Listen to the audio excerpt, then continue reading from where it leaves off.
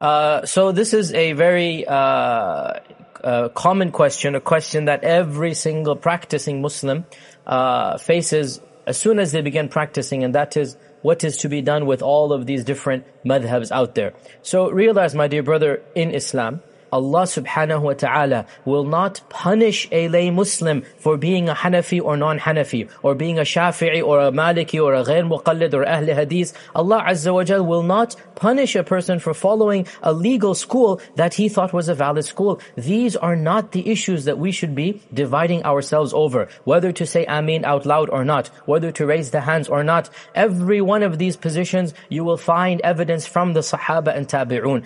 In theory, one can say that the average Muslim is not qualified to go back to the Quran and Sunnah directly and needs a tutor or needs a mentor or needs a scholar or a guide. So let me give you an example. I am not a medical doctor. So when I am sick or when a loved one is sick, what do?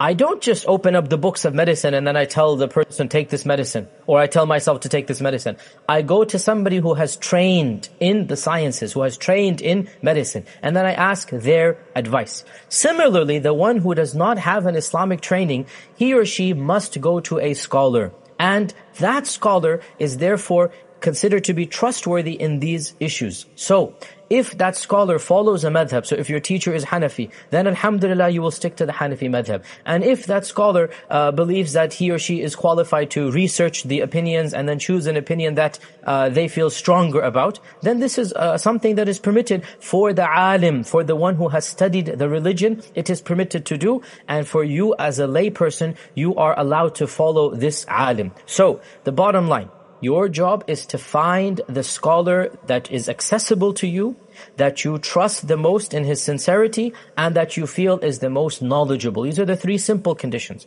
There has to be access to number one. Number two, that you feel is a genuine muttaqi. Now you have no way of knowing this, but you will judge. Is he praying regularly? Do you find him to be a person who avoids the haram? He lives a halal life. So this is a muttaqi. And then number three, that you feel him to be genuinely knowledgeable of the sharia. Once you find somebody of this nature, then the legal madhabs or the legal schools of law or the legal questions, this is not now your business to say where did you get it from and what is your evidence.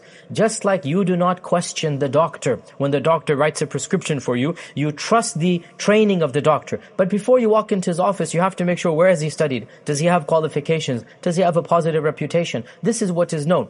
Once you know that, okay, this is a doctor, the whole community trusts his medicine, he has a stellar record, he has a good track record. Similarly, there are scholars there, they have good track records.